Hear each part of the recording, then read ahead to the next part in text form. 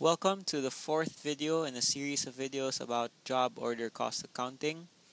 If you haven't seen the previous video, I highly recommend you watch it. You can find a link to it in the description below. So let's get started. In this video, we're going to talk about overhead cost flow. So in the past videos, we talked about material cost flow and labor cost flow.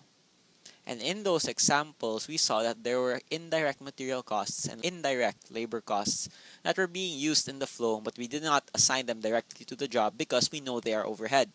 So with that information, we know overhead costs include indirect material costs and indirect labor costs and other costs such as supplies, utilities, and others like factory depreciation. So indirect labor and indirect material does not constitute the entire overhead, although it might, but it's highly unlikely. We also have other costs like supplies and utilities and etc. So in this case, for example, for supplies, utilities, and others, what happens is that we credit utilities payable and we debit factory overhead. And for other types of expenses like accumulated depreciation, we credit accumulated depreciation and we debit factory overhead. So it's the same idea as a while ago that we transfer the cost to the factory overhead account. Anything that's considered factory overhead, we transfer it to the factory overhead account by debiting it and by crediting whatever it was. If you remember, in the indirect material, we credited raw materials inventory and we transferred it to factory overhead by debiting factory overhead. Same thing with the indirect labor costs. We did that with factory payroll. We credited it and we transferred the cost to the factory overhead. So same idea here. We're just lumping it all in the factory overhead, and you will see why later on. So you may ask, what's different from material cost flow, labor cost flow, and overhead cost flow? So labor and material, they're basically the same, like I mentioned in the third video, but overhead cost flow is different because if you notice, for direct materials and for direct labor, we know where they are going directly. That's why they're called direct in the first place. We know in what jobs they're going in, we know in what time they went in there, and all those data, we know where they are. But for indirect materials, indirect labor, and factory overhead, do we really know where they're going? We might say we used $500 of nails in the month of January, but do we know on which jobs did we use them? They're too small to track. So we actually don't know where they go. So how do we solve this problem? So how do we apply overhead to a job if we don't know where it goes?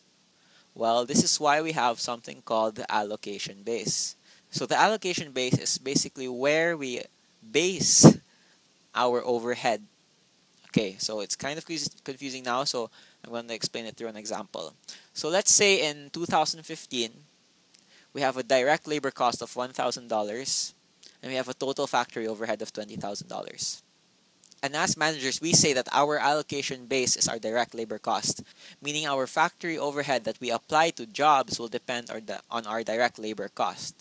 So from this data, we can tell that for every $1 spent on direct labor, we spend $20 on our total factory overhead. So that's basically how we got that. We divided 20,000 by 1,000, we got 20. And this 20 is what we call the predetermined overhead rate.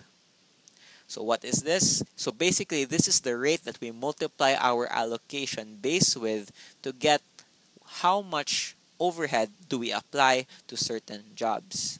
So now, instead of not knowing where everything goes, we now have certain rates for every job, depending, of course, on how you as a manager choose to allocate, what allocation basis you choose to use.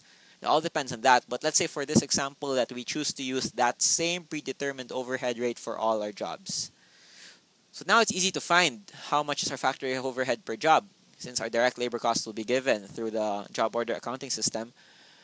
Whatever is the direct labor cost of job 1, we just multiply it by 20, that's its factory overhead. Whatever is the direct labor cost of job 2, we multiply it by 20, we get its factory overhead, and so on and so forth. So going back to the example, let's say, what if job 2's direct labor cost is $1,000 and we know our predetermined overhead rate is 20, so all we do is multiply 1,000 by 20 and what we get there is 20,000. So now if you see, when we apply factory overhead, we don't debit it. We don't throw it into the factory overhead account anymore. We take it away from the factory overhead account and we put it in the work in process inventory of whatever job we're assigning it to. So now you see, a while ago, what we were doing is we were piling up the costs into the factory overhead account. We were debiting it. Because it's an expense account, debiting it adds on it. So we were adding up to the factory overhead account. We were putting all the indirect materials, all the indirect labor, all the supplies expense, all the utilities expense. We're putting it all in the factory overhead. So at the end of the period, we can use our predetermined overhead rate to apply this and transfer the cost from our factory overhead into the specific jobs, depending on what our predetermined overhead rate is. So that's basically it. So what we're doing here is we're applying overhead now by crediting the factory overhead because we're taking away and we're transferring that cost into the jobs. I'll repeat it again. We're transferring now the factory overhead into the job. We're not putting it into factory overhead anymore. What we're doing is we're transferring the cost using our POHR. So basically that's it for overhead costs. I hope you understood that. So basically, summary again is that what we're doing now is we're applying overhead on each individual job, because last time what we did was we were transferring indirect costs into the factory overhead account. What we're doing now is we're transferring cost from the factory overhead account and we're putting it into the jobs. So that way we now have data for how much did we spend on direct labor on job 2, how much did we spend on direct material on job 2, and how much did we spend on factory overhead on job 2. I hope that all made sense, and I know some of you might think, what if what we applied is not equal to how much factory overhead we actually got?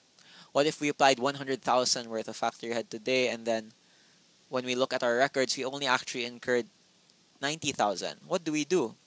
Well, we're going to discuss that in a later video, and you can find that in the link in the description below. The next video is actually a summary of all this, and we're going to discuss that specific part at the last video in lesson 6. So until then, see you, and I hope you learned something.